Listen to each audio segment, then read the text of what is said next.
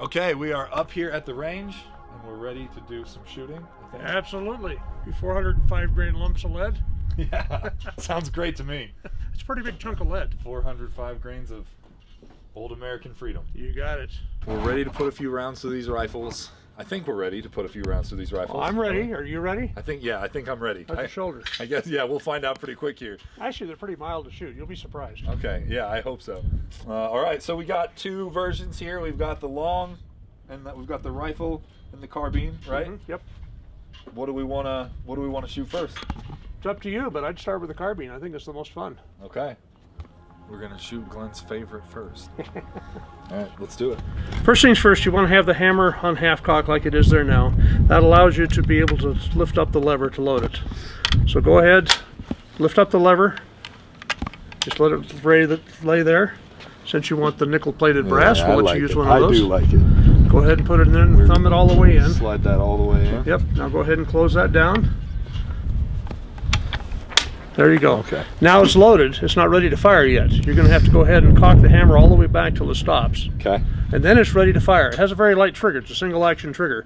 So keep your finger off of the trigger until you're ready to shoot it, of course. But go ahead and cock the hammer back. I appreciate the trigger warning. Okay, now it's ready to fire, just like that. Okay. So go ahead and shoulder it. This is tending to shoot a little bit high at this distance.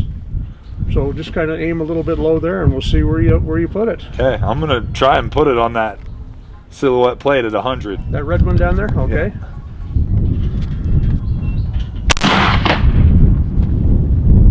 Well, I missed it. Did anyone see where I hit? I was watching you. It was a little smoky. Yeah. That felt nice. That felt really nice. That's not bad. Yeah, it really is. It's really surprising the first time a lot of people shoot these. Yeah. Okay, go ahead and put the hammer on half cock. Okay. Like this? And then flip it up, and the shell's going to kick out. Not all the way. Cue the shell. The shell's going to kick out.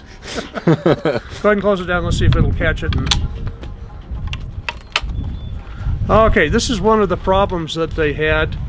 One of the things that they talk about with Custer, with the shells being stuck, where they used a knife to pry it out.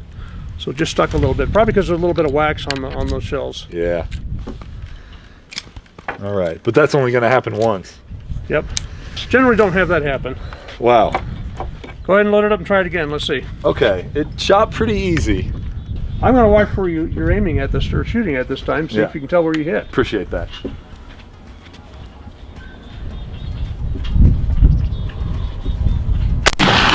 Just above it. Just a little high. Wow. An inch above it. Wow. Okay. So like I said, this side is set for a little bit high. Yeah, you weren't kidding. But now keep in mind at 200 yards it'd probably be right on. Yeah. This is a cartridge that will go, 800,000, 1,500 yards. Yeah, I'm surprised by that. It shoots with a rainbow trajectory though, so you have to be ready for that. Yeah, I was for sure overestimating the drop on that. Yeah. Half cock? Half cock it. Yeah, there we go. That's the way it's supposed to work. That's how it goes. That was satisfying. Yep. Well, do you want to try one of the rifles? I think I do, yeah. Okay. Let's shoot that long guy. Everything's the same other than the length and the weight. It's going to open the same. You're going to do the same loading procedure. You notice it's a lot more front end heavy. Yeah. Yeah, she's heavy. This is actually the first one that I got. Way back when. How many rounds do you think are through these guns? No way to tell. No way to tell. I have contributed a few rounds to it, let's just say. Yeah. Yeah, I bet you have. You're good at that. All right. Like, how far out do I hold this? Ah, you hit it. So loud. Oh, dude, that's awesome. That's a freight train going down there instead of a that's serious. little Volkswagen or something. And the trigger is nice. Yeah. It's pretty nice. Yeah, it's a straight single action, so you don't have any creep at all. It's just light, nice and crisp. And crisp. No trigger trouble at all. Wow, yeah, that's nice. Pop that. Oh, do I need to come back a little more? There she goes. So what do you think of them? That's awesome. And I want to stretch it out. Go ahead. We got a lot more ammo. I mean, I want to. Oh, distance? Yeah, like. Well, we could go on the hill there and shoot down to the valley. No? Okay. Guess we won't. When the cameras are off, maybe. Okay. Yeah, I'm just so interested in how that does at 200, 300, 400, 500 yards. Yep. Why don't you go ahead and fire up the carbine again, and let's see how you, now that you know it's shooting a little bit high, let's see if you can go ahead and hit it. Let's try it again.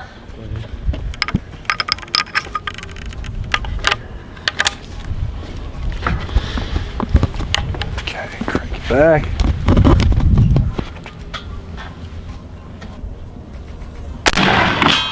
Just below it. Yeah, I got it on the little. On the ricochet there, yeah. Up a little dust on that. Yeah, I hit low. This is your favorite one. This is your Vegas desert walkabout gun. Absolutely. Yes. I take a handful of shells and I go wandering out in the desert, and a little bit of water too, of course. Yeah. And it was just for a good afternoon. Okay, now, do you have any good desert walkabout stories that come to mind that you can tell us on camera? Probably better not. That'll be maybe for our I don't know, whatever, Patreon series. I don't know. I don't know what people do. Exclusive content. We can tell you about the Gila monsters and things like that. Yeah. Yeah. Well, let's see if I can hit it now.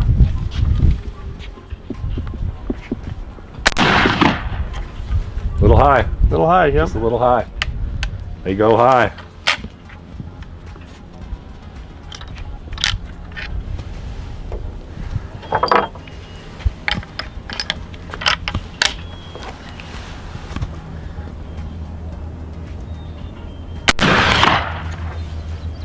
Yeah, in there pretty close. Yeah, just barely right. He's a smooth operator with that rifle, though. Well, I do have a few rounds through it. Yep, right there.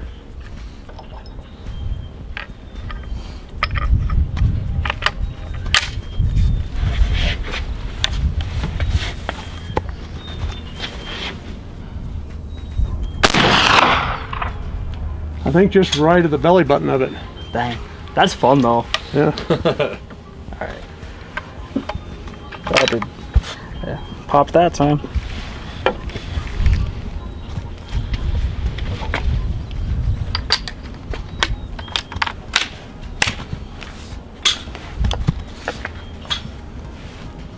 Yeah, that's close though. This is close, yeah.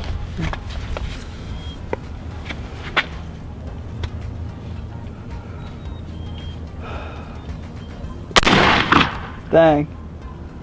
It's just left. That gun is long. Yeah, it is. A little harder to hold with that extra weight on the end. Put it in nose first, right into that hole there. Put it in with your thumb, just push it up forward. Okay, now go ahead and close the door down. Squeeze it down. Okay, now that's down. And then you're going to go ahead and cock that back. Now this is a single action, so keep your finger off the trigger. Cock it back and it'll stay. And it's going to be a real light, short trigger pull before it fires. Okay.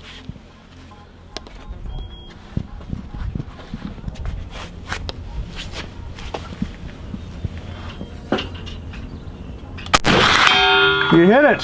First shot, Hugo. Classic Hugo, dude. Cock the hammer back. Flip that up. There you go. Sweet. You been paying attention? I was. Okay, good. It's already open for me too.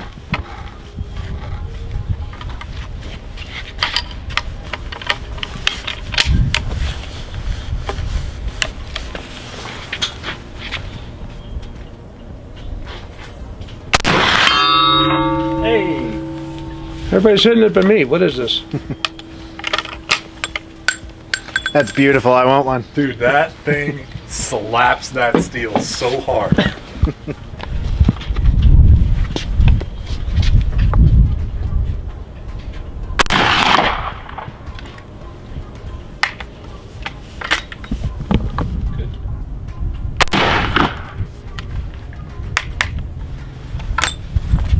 This is awesome. I love history. Well, that's a real life piece of history in your hand.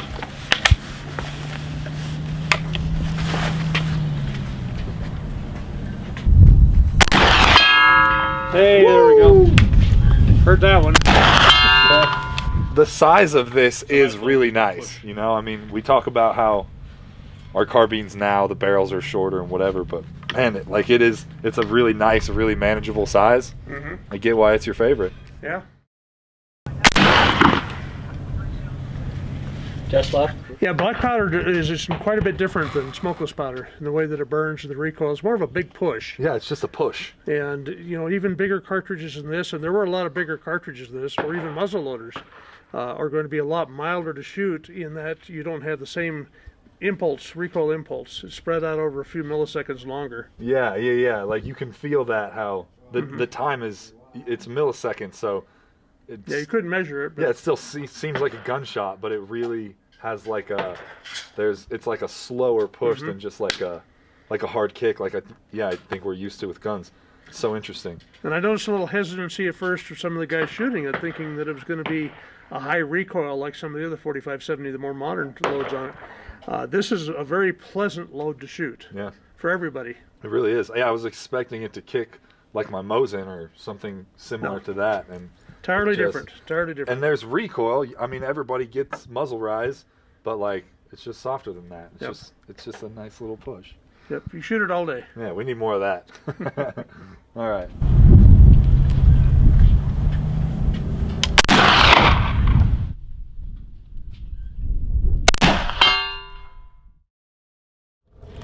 So with the Trapdoor, what's the reload time on it? Like how fast did they normally reload these? With training, they were required to fire 12 rounds a minute, 12 aimed rounds a minute. Okay. Which isn't really hard to do. Let's see how fast we can get one. Sure. Oh, attack reload from Carl. Alright. Wish I would have brought the shot timer. Give you a beat. Alright. 1.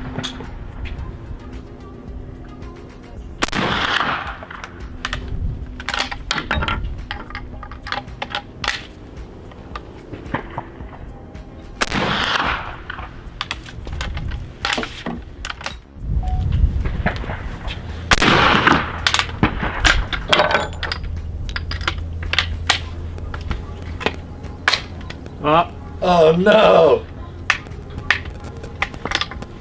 It was a good reload.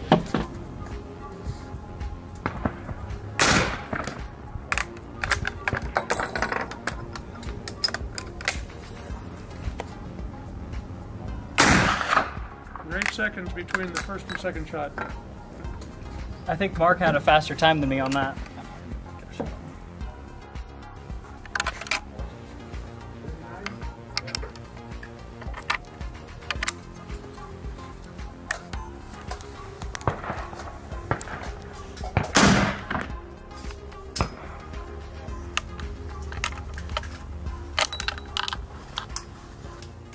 Alright, what is up everybody? Welcome back to the channel. Justin here with DTT, and once again graciously joined by our good friend Glen. Thanks for being here again. Absolutely, it's always fun to come over. It's always fun to have you come over. It is a new week. We have a new gun. Not a new gun. These are pretty old, I mean, by comparison, so yeah, they're not really new. Yeah. Maybe new to you. Maybe new to some of our viewers. Yeah, new to me for sure. You sent me what we were going to talk about, and I had very little reference, so I had to really look it up to know kind of what we were talking about. So I just thought it'd be a real popular one to look at. It's kind of an iconic gun from a great long time in our American history past. Oh yeah. I just thought it'd be fun to look at these. Yeah, I'm very excited to talk about this for a few reasons. We're straying a little bit from our submachine gun formula, moving into something very different. So first things first, why don't you just tell us what we have here on the table in front of us? Well, we have different versions of the Springfield Trapdoor rifle. This was something that they started developing in 1866. A guy by the name of Erskine Allen was the head armorer at the Springfield Armory, and he was tasked with coming up with a new type of gun. Primarily the War of Northern Aggression was fought with muzzleloaders, and they were obsolete long before the war was over. But they had a lot of them, and they basically turned them into scrap steel for the most part. If you go to a place called Bannerman Island, which is off the East River in New York, they actually used rifle barrels as rebar in the concrete when they were putting in the dock and what have you, because they had all of these things that were not going to be being used for anything. So they had a very small budget. So the idea was to take existing guns and do some conversion to change it over to a fixed metallic cartridge. And there were 5 different versions that came out first as they were refining it and what have you before they finally adopted in 1873, you know, this type. So it went through quite a development stage. It was up against the Remington rolling block was another one in the trial in 1870 or 71 that was up against. And they were all single shot rifles, but that was, at the time, was quite a marked change and advance in technologies from a muzzle loader, which takes significant time to reload. You could do, you know, 10 or 15 rounds a minute with one of these when you got good. That was a big deal. A very big deal, yeah. Very, very big deal. So came about, it's a very powerful cartridge. Now the very first ones were a 58 caliber rimfire. They took the muskets, they took the barrels off, and they put on a different action on the back end of it here. They call it Trapdoor because of the way that it opens, the action opens up.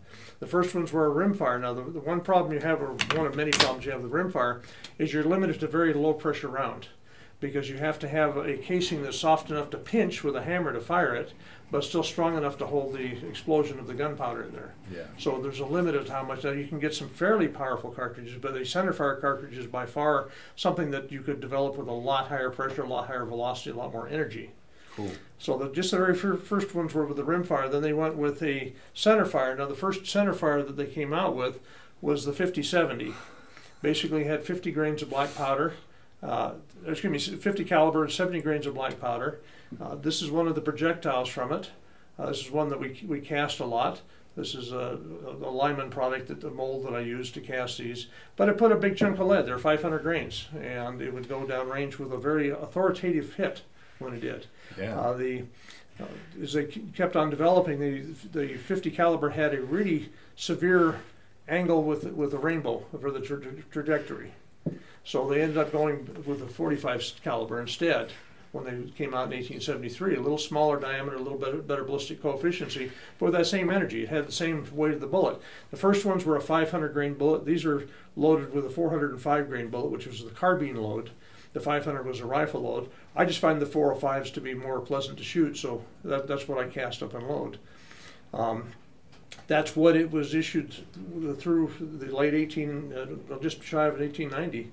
The front one down there is one that was made in 1889, so they kept on with the same caliber for quite some time. So these are all pre-1900. Yes, yes. How does this compare to the 45-70 round that we currently are more familiar with? Well, the 45-70 round today is the same cartridge, but it's loaded a much hotter load. Okay. There's three basic levels that they load 45-70 in, and this takes the lightest load. It's a black powder load, lowest pressure. If you were to put one of the hot end hunting loads in it, it'd blow this gun apart. Well, I mean, the metallurgy of the day, the type of action has a little weakness with the way that it hinges and what have you. It was great for the time, but we've had a lot of advancements, not only in guns and steel, but in gunpowder. You know, our gunpowder today puts out a lot more energy than the black powder that was loaded with way back when. Cool. So I like talking about muskets. I like talking about muzzle loaders because the first gun I ever had was a Hawken rifle, 50 cal Hawken rifle, I think. Probably everybody's first muzzle loader. Maybe, yeah.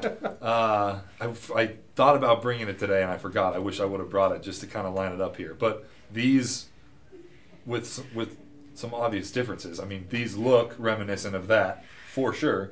Well, then they are, and a lot of the parts were used. If you look at this lock plate here, it's dated 1864. That was a lock plate on one of the 58 caliber muskets. So, you know, they used the parts that they could and changed the action a little bit and what have you to come up with it. They sleeved a lot of them. There were a lot of that going on. They did the Sharps rifles the same way. They took them and converted them over to a centerfire cartridge. Yeah. And that was a lot cheaper and a lot faster and a lot easier than building a whole new gun. A lot cheaper, and they didn't have the budget for it. So one of the things that a lot of the guns were turned into, they made what's called the foragers. They've taken bore out, and we're talking about the muzzle loaders, taken bore out and make it into a shotgun, muzzle loading shotgun. and they sold those for, you know, $3 or something like that. And a lot of people got them when they were coming out west. That way they could go ahead and hunt birds and things of that sort. It was a fairly inexpensive gun. It didn't require cartridges, which they had a harder time getting than just the gunpowder. I mean, they could even load it full of rocks if they needed to you know, to take a grouse or a pheasant or something. And a way to survive. Dude, that's awesome. Way to survive. Yeah, I think sometimes I do think, you know, you talk about the different weights of the bullets and the different powder loads and different things here. It's so crazy to me to think that, like, I had that muzzle loader. I was 16, 17 years old. Mm-hmm. I had that thing, and I mean, I shot bullets out of it that looked very similar to this. Yeah, that's 50 caliber. Yeah, so, I mean, this. yeah. I mean, I really played a lot with different amounts of powder, Mm-hmm. knowing basically nothing about that, right? Like, if I felt like getting crazy, then I would put a bunch of powder in. Oh yeah, we've all done that kind of thing. Don't feel bad, You know. But it's crazy that I was just young and just playing around with different loads, knowing very little about what I was doing. But yeah, I mean, so much of what I learned, so much of my early like firearms experience and what I learned about shooting was based on that, shooting that muzzleloader, which was awesome and very, like, a lot of fun in its own way. Well, it is, and you probably learned a lot better doing that because you had a single shot. It took effort to load it, effort to shoot it, and what have you, so you concentrated on your accuracy and doing everything right. Yeah. If we have something, the high-capacity magazine is bam, bam, bam, bam, it's all gone. You people don't learn to do the shooting that way. Yeah. Not nearly as well, I don't think. Yeah, it's interesting. So we've established these are all pre-1900. You kind of touched on this, but what was the original reason that the first one of these was brought into existence and created? Well, by the end of the war, it was realized other countries, Great Britain and other countries around the world, had already gone to a metallic cartridge. And it was recognized that we're no longer going to be using muzzle loaders for a lot of things. So this was a way to get into it, and again, on a low budget. They had the parts and what have you. You know, the sight is off of a musket, the lock plate's off of a musket, so they could use a lot of the same parts and not have to remake them, so they could make it for, I don't know, $1 instead of $3 or some figure like that. Got it. And put it together. As things went along, they found, well, this worked and this didn't work, so they would change it. They'd make modifications. Like I said, this is the 5th model on this one. This is in 5070. This is actually the scarcest one I've got. They made just a very few thousand of these before they went over to the 4570 in 1873. But I had to have one of these. I'm a fan of the 5070. I've got the other rifles, that 5070s that the U.S. military used over the years as well. So I had to have all of them. So I had one of these too. Absolutely.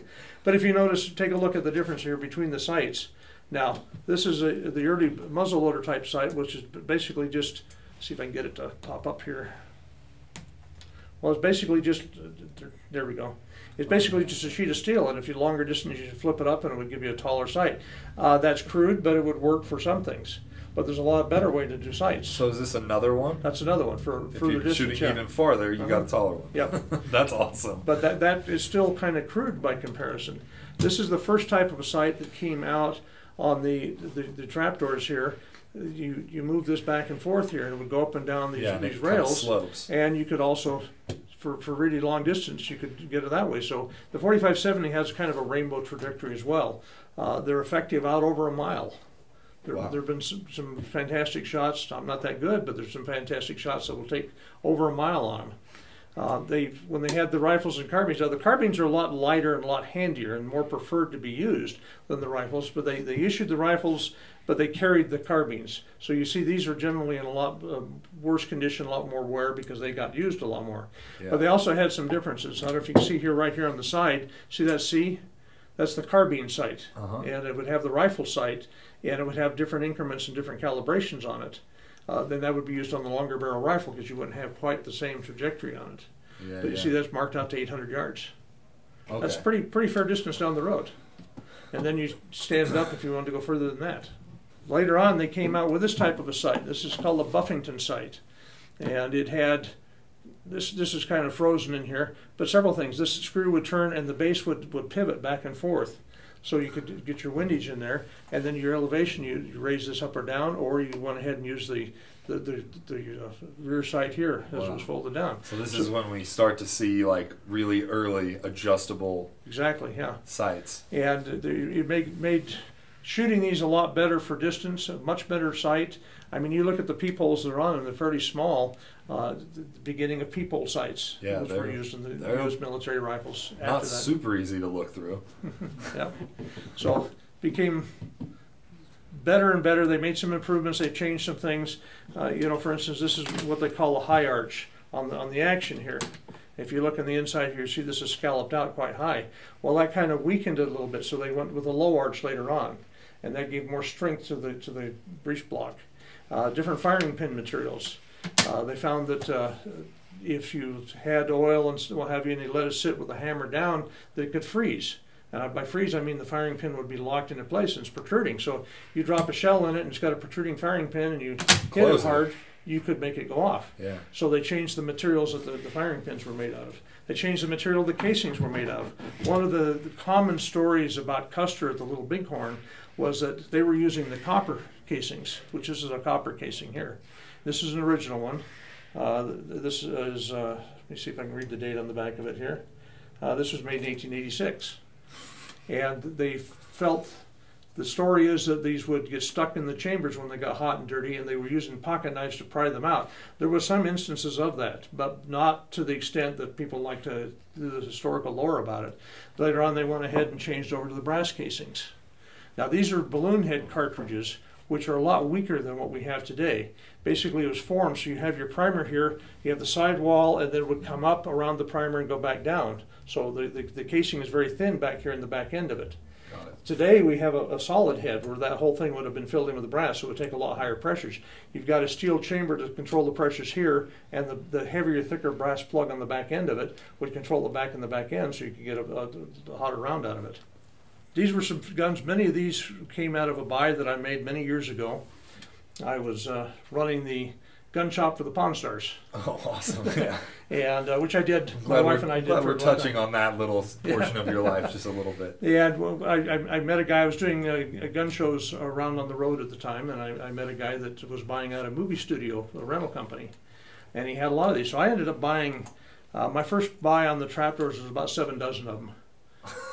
I can't do. You don't buy 2; you buy a lot. I can't do the math, but that's a lot of. that's a bunch, lot of rifles. Yeah. And I bought a bunch of Winchester 92s, about the same amount.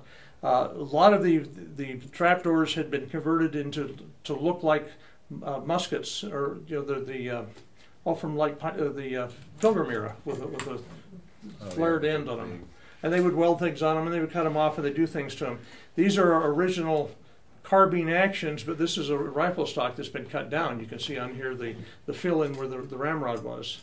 And they would take them apart. This has got, you see the stampings on here. I had one of them which I regrettably sold a while back that had Warner Brothers Studio stamped on the side of it. It was in their stable for some time. Wow. But these have been rode hard and put away wet, thrown on the ground, dropped off of stagecoaches, you name it. They've been beat up and abused, but they still function. They still run. We shoot them. Still shoot. Yep, they do.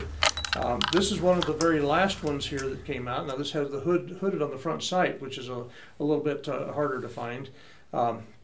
This is model 1884, and then the very front one is kind of an unusual one.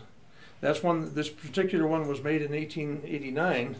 You can tell the dates on these by looking here on the stocks. You see the cartouches on them. Now this one was made in 1891. That's the cartouche that's on it. Cool. And this one was in 89 when it was made. That probably has it, but it's probably beat to crap. Yeah. A little worn down. That's for sure the most worn out. Oh yeah, it is. It is. This is the one that I enjoy shooting the most. I don't know how many hundreds of rounds that I've run through it, but it works very, very, very well for me. So, but this one I was going on why it's a little bit unusual. This is called the rod bayonet model. They had a cleaning rod, and they turned it into a bayonet by making a pointy front end on it. And it was just an experimental thing. They didn't make a whole lot of them.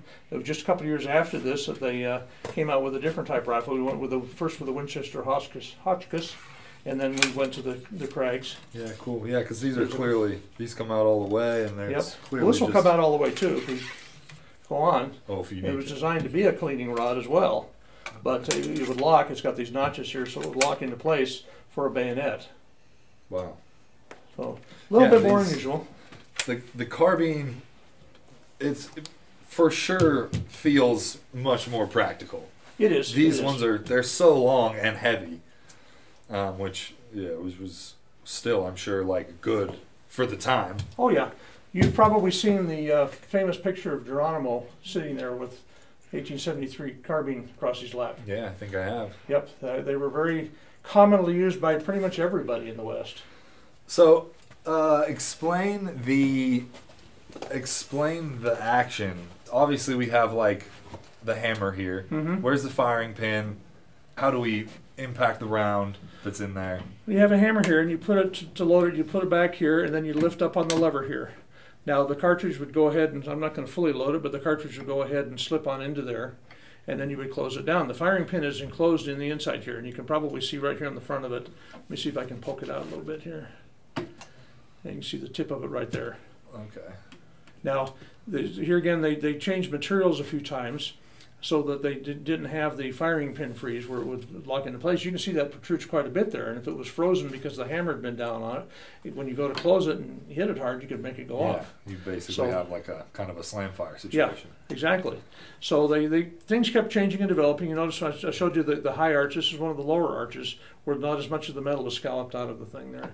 But basically then you go ahead and load it with a cartridge in it. You go ahead and bring this back to full cock, and then you fire it. Oh yeah. And when you go ahead and cock it again, flip this up and open it, it would kick out the old shell, and you drop a new one in. So you can reload it and shoot it fairly fast. Wow, dude. How nice that I'm sure people were like losing their minds that they could like pop that open and it would shoot the casing out and then reload another one. Everything happens right here. Mm-hmm. Yep. Like I can just imagine people were so pumped. Well, I said the competitor of the era, the prime competitor of the United States was the Remington rolling block, which did something similar. You flip the lever and the door would come back down, and then it would come out, and then you load it and you flip it back up there and cock the hammer and do the same kind of thing. A different way to get to the same point. The advantage is you don't have this weak hinge point here, which if you dropped it or hit it just fired, you can break it right there. So the rolling block is a little stronger from that standpoint. That's another fun gun. We may have to do an episode on rolling blocks one of these days. I'm not against that at all. I might have one or two. Or 7 dozen. No, I don't often buy 7 dozen of anything at once, but that was a whole fun time. These are an antique rifle, which means if you find one, they can ship it right to you. You don't have to go through a gun dealer. This is not a gun by the federal laws as far as anything that would be required to go through a dealer. Got it. So it's And they are serialized? They're not serialized? They are serialized. You look back here. Well, let's look at this one here. The serial number's right there. Oh, got it. And you can look up the serial number to see what years. There's charts there to show you what years they were made. And they made a lot of them, so there's a higher serial numbers than what you might imagine on them. But they were issued and used all over the West. Cool. For many, many, many years. And continue on up. They issued them to some things in the United States during World War I, where they were guarding train stations, things like that. They were still issuing them. And they're still using them today in the U.S. military. Last time I checked, they still had it. There was an active duty Army unit at Fort Scott, Kansas, reenactor unit, and they're issued the Trapdoor as their issue rifle. Wow. They dress up in cavalry uniforms and what have you, and they carry the Trapdoors. So it's still considered to be an active duty issued gun, Still 50 years? Quite some time. That's wild. Quite some time. These are great guns. These are a lot of fun to shoot. They're easy to maintain, easy to repair if you should break something. Just quite a joy to shoot. So as far as it being like standard issue, I mean, what were these things used for the most? They were the general issue. Now, during the war, you had 50 or 100 different types of guns. They could buy 300 of this gun and 500 of that gun, they would issue them. So you find a big variety of guns that were issued during the war. Afterwards, they were trying to standardize and have one gun. This was This was the gun for the U.S. military in the 1880s and 1870s. Okay. And then, as I said, they changed a little bit later. They first went to the Winchester Hotchkiss, which is in 45-70. That was the first bolt-action repeating rifle. And then they went to the Krag almost immediately after that. The Hotchkiss is another one that there wasn't a lot issued of. We'll have to let you shoot that one someday too. Yeah, we might have to look into it. 45-70 is one of my favorite numbers. I've got a lot of different guns, lever action, these type of guns. I've got a revolver that's chambered in it. It's just a real fun all-around cartridge. Sounds like maybe one day we'll have to just do like a 45-70 highlight. Yeah, we could do that. And look at all the different. And it's still very popular today. You go out and try to find one of the Marlin 1895 45-70s right now. You can't, because they're so popular they can't make them fast enough to supply the market on them. Yeah, that's the dinosaur gun. Is the Marlin 45-70. One of them, very much so. Yeah. It was in the Jurassic World movie. Chris Pratt running around with the lever action 45-70. Yep. Well, if I ever got a chance to go buffalo hunting, this is what I would take. Really? Yep. Absolutely, I would take this very one right here. I long thought about putting in for a tag, to go buffalo hunting. I just thought it would be kind of an iconic thing to go ahead and harvest a buffalo with one of my trapdoors. Yeah, just to hunt a buffalo with one of the biggest buffalo hunters of all time. Yep. We talk about high capacities today, high capacity magazines and things of that sort, 20, 30, 40, 50, 100 rounds. Why don't you hand me the leather pouch there? This is a McKeever pouch. This was issued, and they would put it on the belt. It holds 20 rounds. So when they would carry it like this, closed up and latched up, when it would get into combat, it would open up, and you pull the individual cartridges out, and you got 20 rounds there. And here again, you could fire 10 or 15 rounds a minute, so that's not a lot of time's worth of ammo. But that was, here again, a whole lot faster than the muzzle loading that this replaced. So this is an original one. It's 150-year-old leather. You can still see the embossing on there, the U.S. You can see on the back here the manufacturer's name and everything. So it's kind of remarkable that it's still in good condition. I got this in an estate sale. I can say probably back in the 80s. Very cool. There's people that collect the tools. That's their collection. There are people that collect sights. I don't know how many times I've come across a nice rifle and the sight was missing, the rear sight, because somebody sold the sight off. The sight sometimes is worth more than the gun. I got one rifle that I picked up a number of years ago, and I actually paid more for the sight to replace it than I did for the gun. Because it's a very rare sight. So, any questions on the use or operation or history on these that you can think of? Wow, we covered a lot of ground. We did. These were covered a lot of ground in time. I mean, these were used for a lot of years in a lot of ways, a lot of places. They had line throwing charges that they would use. So if you had two ships that come up out on the water, they could throw a rope, fire a rope over to connect with what have you. Dude, that's awesome. Yeah. They're a very useful gun for a lot of different things. I have heard, I've read, I have not been able to totally verify it, but I believe it to be accurate. You remember in 1970, you wouldn't remember that though, but 1972 when the Palestinians grabbed the Israeli athletes at the Munich Olympics. Okay. The Israelis that came in to rescue them got in one of the towers that were across the way and fired a suppressed trapdoor with that big 500 grain bullet. It would plow through that plate glass and take out the sentries. Oh wow! And still be quiet enough that they didn't alert the other people inside the building. Yeah, because these are not super fast rounds. No, the 405 grain bullet comes out at about 1,200 feet per second. So you bump that up to a 500 grain, you're right about that sonic level. And it's a very predictable trajectory. So, you've got 200 yards, you can tell what the point of impact is going to be. So it makes it very accurate from that standpoint. And being a subsonic round, it's a lot easier to suppress than a supersonic round. I'm going to have to find more information about that, but I have read that a couple of places in the past. Interesting. When I first looked at it, my very first impression was that they were actually directly converting muskets to these trapdoor rifles. And they did. That's exactly what they did. Okay. Yeah. They took the 1864, 1865 muskets, put this breech block action on the back of them, and used a lot of the other parts, used the barrel or relined the barrel for different calibers. And yeah, that's what they did. This, like I said, this lock plate here, 1864, that came off of a musket. Cool. So it's exactly what they did. So where do we kind of go from here? Well, the bolt action came about after that. Like I said, the Winchester Hotchkiss was the first bolt action repeating rifle, then the Krag, and they had several versions of the Krag. And then 1903 they came out with the Springfield, and then the 1917 with the Enfield. So that was the kind of progression of things. And by World War II, we're still using bolt-action rifles. We're still using the 1903s, but we're also using M1 Garands and M1 carbines and submachine guns and some of the more modern things that we think of at that point. There's been, war, unfortunately, leads to a lot of development of these things. They'll put a lot of money in developing things, and I like the fact that new things are developed and that we can use them. I'm not so happy about war.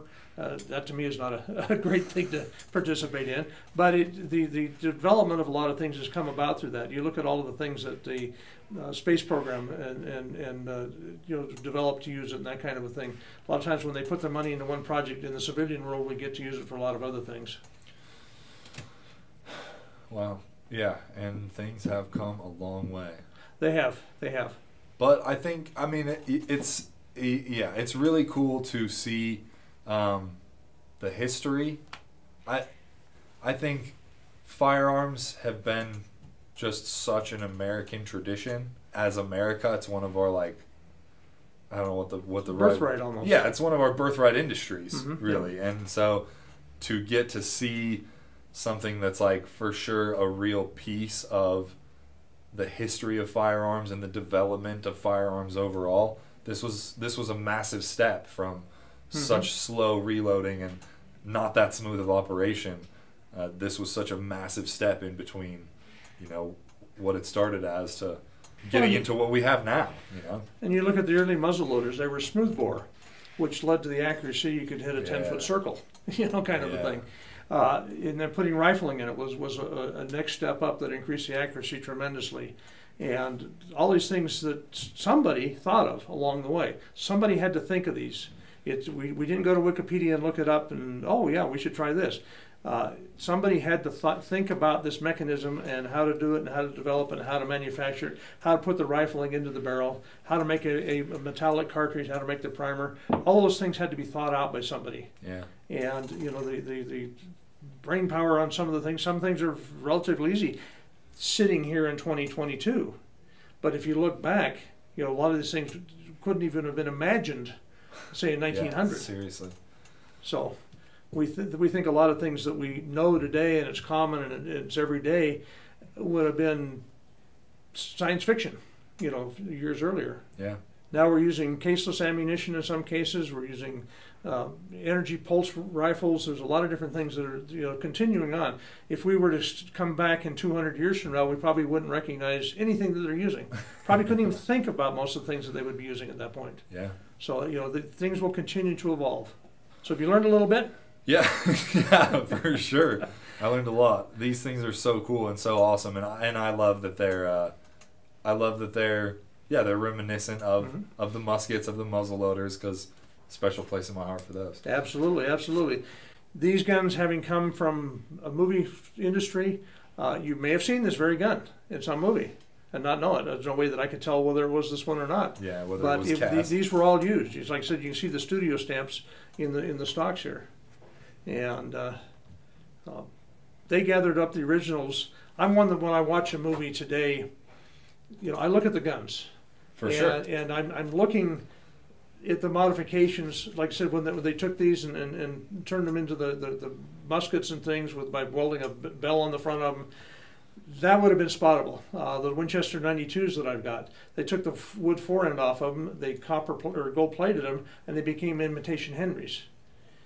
Which kind of looks like now today we have companies that are remaking a lot of these guns, so the movie studios can go out and get the modern remakes to use an actual gun. I got a part in a movie one time because I had the gun. They wanted to film a scene, and I happened to have the gun that they needed, so I got to be in the movie shooting it. So there you go. But it was the real thing. They wanted it to be authentic enough that we wanted to have this specific one. It was a Spencer rifle. And we were recreating the first murder in Las Vegas back in the 1800s. So it was done with a Spencer rifle. Wow. You can see that movie today, by the way. Check out Glen's IMDb page. All right. Well, maybe that's it for right now. I'm sure chances are I'll think of one or two more questions, and we can cover that stuff at the range. You expect to shoot these, huh? Well, I mean, we should at least take them up there. Think that we should take them out, these 150-year-old antiques, and fire them up? I think that we should. Yeah. That's what they're meant for. We have loads. I've loaded up the loads that are appropriate for it, that are not going to be causing pressure problems. Like I said, we're not going to take off the shelf ammo. These I've loaded all myself, so I know what's in them. I know the charge that's in them. I know that they're proper for these guns. Just a fun gun, single shot. You know, you talk to me and you think machine guns because we've done a lot with that kind of a thing. I do. And you know that I've been involved with that industry for quite some time. But I thoroughly enjoyed taking out the single shots. This was a lot of fun to shoot. You have to make your shot count, which you're going to do. We're going to work on that a little bit, and you'll see. This is a real man's cartridge. A nice big fat heavy bullet there. Yeah, a good seriously. powder charge, a lot of energy, and it makes a definite impact on impression on impact. Yeah, that thing's no joke. So you think you want to shoot it? I think we should. Okay, well I may have 1 or 2 rounds, maybe 3 rounds sitting around with your name on it. That might be all we need. You ever had a bullet with your name on it before? I'd rather not. I think I'd rather not. Well, we can provide it, and I'll give it to you so you can decide what to do with it. Sounds great. Yep. Trapdoor Springfield. One of the iconic Western American guns. An iconic piece of history. Yep, absolutely. All right, let me put one more through this thing just for good measure. Again for the shiny nickel ones. I like them. Okay. I guess I just like shiny things. Well, go ahead. Take the nickel one. That's fine.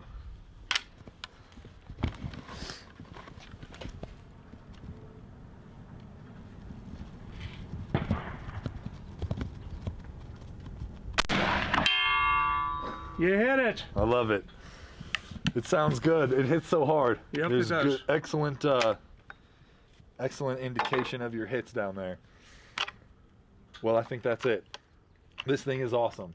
It is nice. It I'm shoots glad you soft. liked it. I'm glad I was able to share it with you. It shoots so soft for being like fairly old and crude, you know? Well, man-sized cartridge there. It's not a little wimpy 5.56 or anything. Yeah, seriously. Yeah, that might be my might be my favorite 45-70 to date. There you go. Yeah, that's awesome. So there you have it, guys. The Springfield Trapdoor rifles. This is a lot of fun. If you ever get an opportunity to shoot one, I mean, we hope you do. I don't know how many people have as many as Glen, but it sounds like there's a few of them floating around out there. There are a few around, yes. So, Fortunately. yeah. So let us know what you guys think down in the comments. If you have questions, also put them there. We'll do our best to answer those. And once again, as usual, if you guys have stuff you want to see, put it down there. We'll do our best. So thank you guys so much for tuning in, and we'll see you guys on the next one.